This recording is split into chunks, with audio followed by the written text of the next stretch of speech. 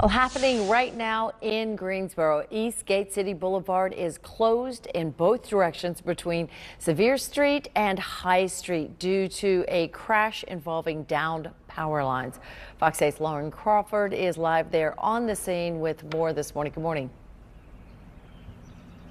Yeah, good morning. Drivers will want to avoid this area as it's expected to have a pretty major impact. Again, this is the area of East Gate City Boulevard and Bennett Street, that intersection right there. I want to step out of the way and show you just how bad. We're getting a first look. Again, we just got on scene moments ago, but you can see that car rammed into the power lines. You know, this is causing the whole East Gate City Boulevard as well as Bennett Street. You know, those power lines are down, the stop lights aren't working. You know, this is expected to close several roads in this area in several directions.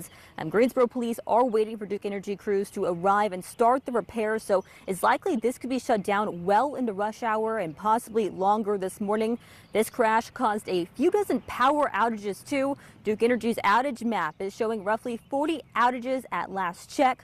We are close to a residential area, as well as you can see a church and a Bennett College, Bennett Middle School, and Washington Montessori Elementary. We are working to get in touch with Guilford County Schools to learn if these outages are impacting any of their buildings at all, and if so, if there will be delays. But of course, you can see out here, if you can, I know it's not much light, hence the power outages, but a pretty major crash right here. I did talk to Greensboro police to see if anybody was injured, and they tell me that they don't have, when they arrived on scene, that there wasn't any drivers here, so they possibly ran into these power lines and then took off. So we are working to learn more information, but so far no injuries have been reported, at least from Greensboro police.